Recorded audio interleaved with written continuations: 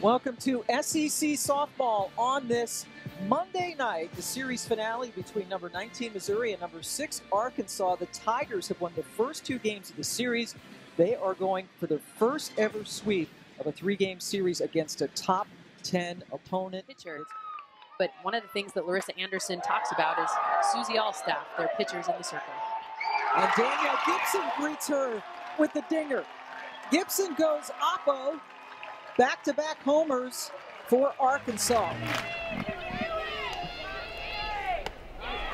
Fine goes down swinging to start off the 3rd inning. It's the first strikeout by any Missouri batter tonight.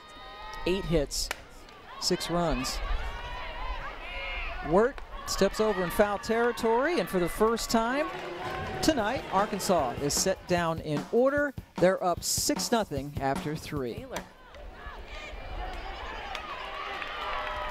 Leadoff hit in the 4th inning for Hattie Moore. And a lot more relaxed, hitting .336 and 14 home runs. Got a nice piece of that one. How about that? 15 coming off the bat of Kim Wirt. And that's a good pitch by Mary Half on the outside corner, but Wirt extends, gets through it, finds its way over the wall, and now Mizzou on the board with 2. Stayed on that pitch and sends it into center. That's a 3rd hit given up by Half in this inning. Another belt, this time by Robbie, a no-doubter towards the Cars. So Missouri, after a slow start, coming alive, their second 2-run home run of the inning.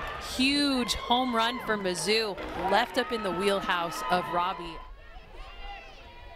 Huffine hits it to short, the flip over to 3rd, and the out has been recorded. Jenna Laird flipped it over to Wirt to retire Green, who begs to differ.